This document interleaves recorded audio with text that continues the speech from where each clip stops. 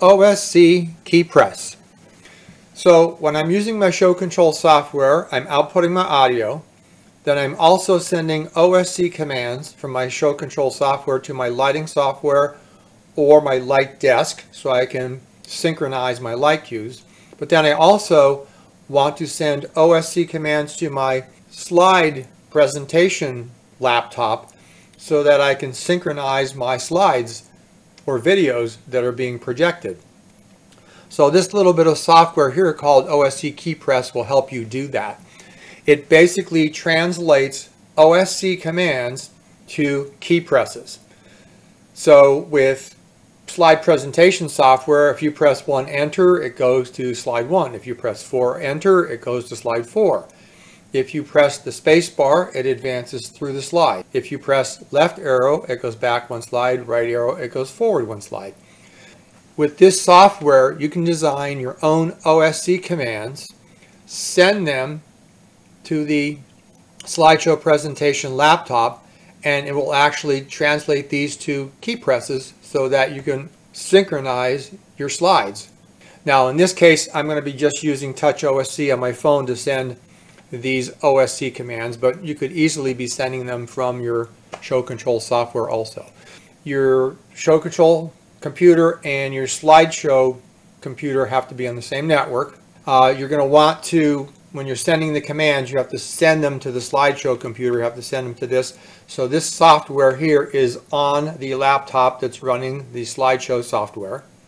The slideshow software has to be up and running. It has to be the main window also. Using my phone, I'm sending my commands to this computer with this software and also my slideshow software. So my IP address for this computer is 10.0.0.30. I'm also sending it to port 8001, so I've set that up. So this program is just listening for commands to come in. Again, I'm sending them from my phone, but they could very easily be coming from my show control computer. And it's very easy. You can use anything that you would like as far as what the OSC command. So in this case, my command is going to be /page1/key1, and that's going to translate over and actually press the 1 key on this computer. /page1/key2, and that's going to translate over and press the 2 key on this computer.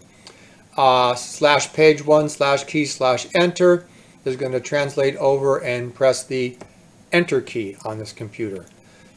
/page1/key/space is going to press the space bar, and etc. You can kind of look at these and you get the idea. These can be anything you'd like them to be. The only thing that you need to know is when you're sending this OSC commands, include a piece of data. So when I send this from my Touch OSC layout on my phone, it's sending this OSC command plus a space 1.0. So it's sending that little piece of data. And here it says ignore the data, but you need to send that data in order to send the command. So if you're sending these commands from your show control software, don't forget, include the command and then also space 1.0, and then that command can be sent. So I've got these ready to go. I'm going to just minimize this to my space bar and bring up my slideshow software. Here's my slideshow. I'll go into presentation mode, so that's up and running.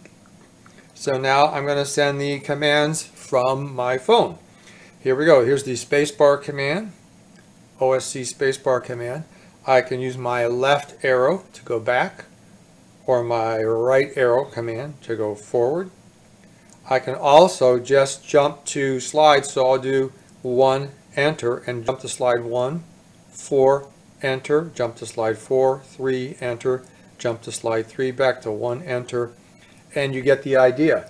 So it's very, very easy then to synchronize your slides with your audio and with your lighting cues just using this little piece of helper software.